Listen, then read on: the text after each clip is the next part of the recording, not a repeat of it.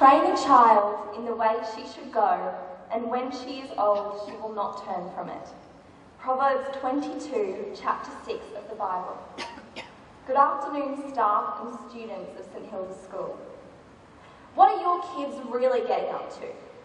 All parents should see this. These are a couple of the many pitching reports we've heard 1,000 times over in the paper on current affairs all over the media. Whether it's alcohol-fueled teenagers joining the fight club, cyberbullying, or causing chaos on the roads in our pink-plated cars. Is that really us? Is that the way we think of ourselves?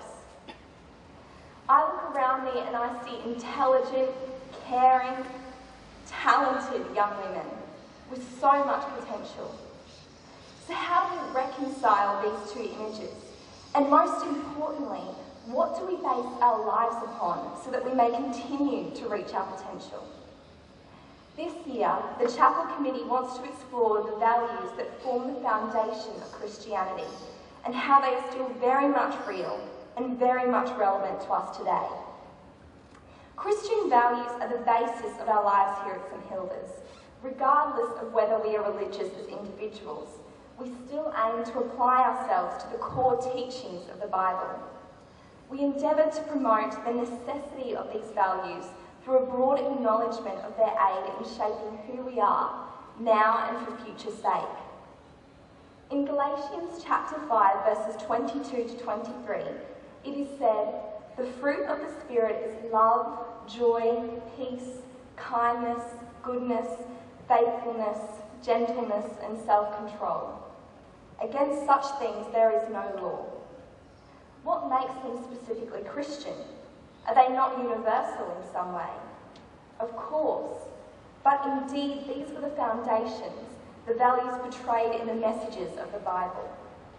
These are the universal principles of humanity passed on through generations. This year, your chapel prefects would like to focus specifically on these values: courage, forgiveness, humility, love, compassion.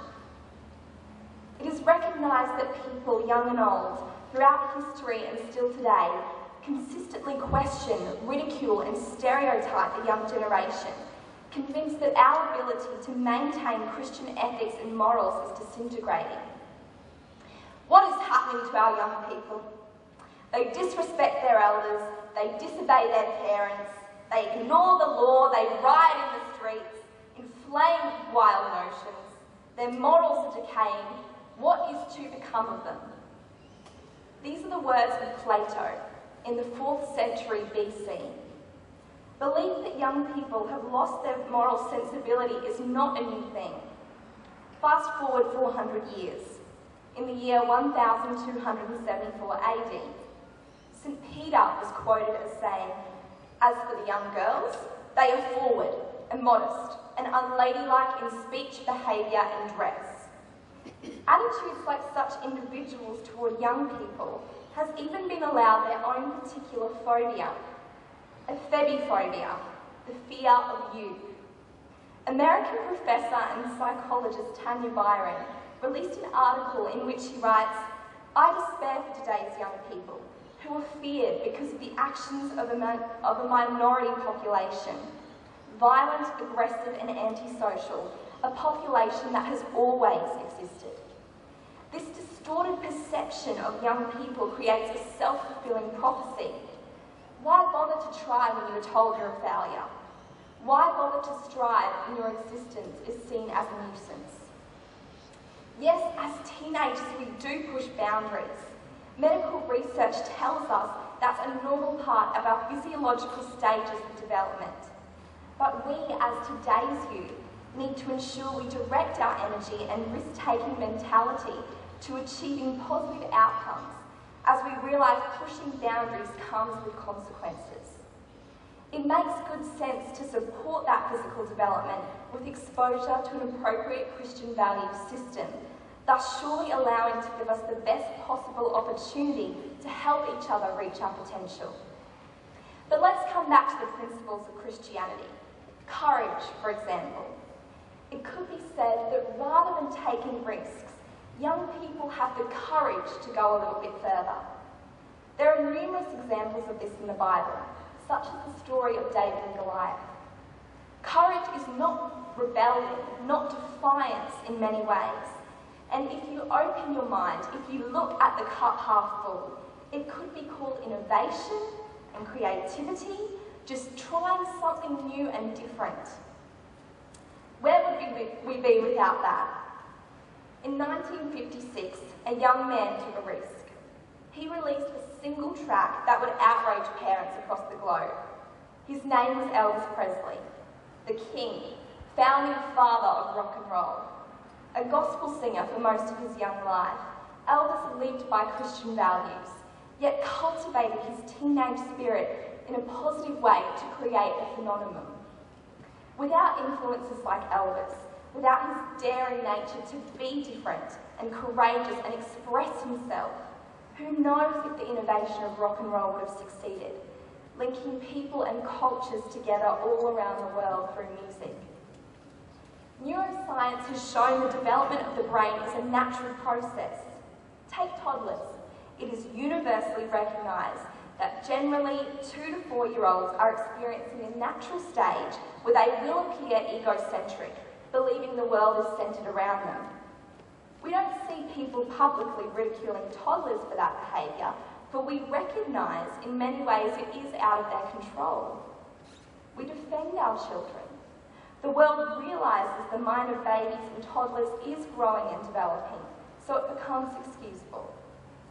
So, being the same thing is happening in an adolescent mind, why is it all of a sudden such a terrible thing? That transition from childhood to adulthood, identity confusion, hormonal influences, and a bewilderment of roles, that's all part of the growth of a young mind too. At every stage of development, there's a different stage of defiance and risk-taking. Whilst we recognise the importance of those encouraged Christian values, those mentioned in the Galatians and in our school motto may not always be obvious and at the forefront of our mind of our youth. These will always be our underlying values. We never really lose them. Our mission this year is to make an extra effort in reflecting on the significance of the ethics behind Christianity within our daily lives. Love and forgiveness, 2 other recurring values presented in the Bible. We see people applying these morals to their lives on a day-to-day basis. Yet there are those who struggle to see that at all. You look at toddlers. When they make mistakes, they are forgiven, loved regardless of their wrongdoing. People have their empathy and compassion to understand and guide them towards more acceptable behaviour. Should that not be the same for adolescents too? Do teenagers, who we often forget are still maturing and exploring, do they not deserve that same forgiveness? To be loved like that too? We all make mistakes. We are only human.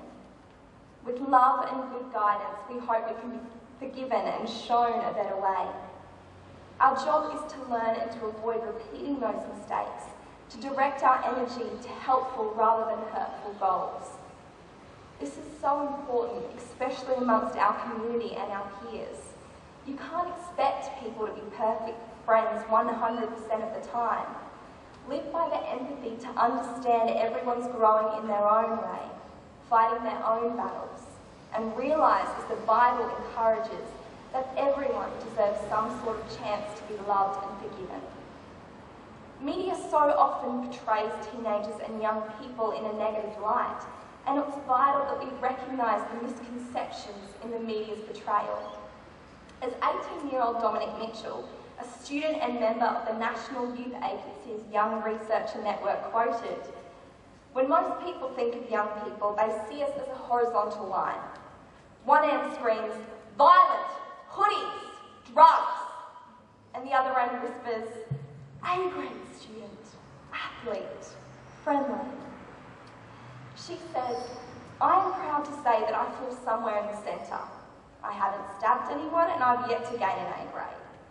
That is not to say that I haven't worked my butt off to get where I am today, just like the millions of other young people across Australia. Here at St Hilda's, everyone is striving for their own success, whatever that may be. We do work hard for what we love. That doesn't mean we're necessarily all A-grade students. The Christian values we implement within our lives help us to veer away from an image like that of what we see so often on television, and steer us toward the other end, grounding us and helping us to leave a wonderful and positive legacy upon our school community. I'm not saying the negative behaviour of young people, old people, people of every age is always justified, but the view that we are a generation of depleting values is unfair. That cannot be justified. I refuse to accept that we are a no-hope generation, that we have abandoned our good Christian values, and I think everyone in this room would agree with me.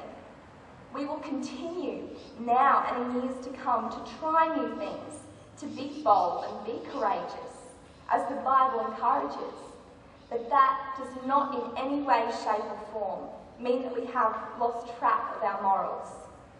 The ethics that underpin the foundations of the Bible are all just as real and just as relevant as they have been in any other age. We ask in our hopes and prayers that these values form the basis for all our relationships. 2014 is the year to be different. Embrace your freedom and self-expression and reflect on what you value. Let's prove to the world, to the ones that we look up to, that we can do the proud, that we are more than the media claims we are. The Chapel Committee in 2014 aims to continue to promote the positive impact Christian values have on our lives, whilst also accepting the natural science that explains how we grow and mature, secure in the love and grace of God. Thank you.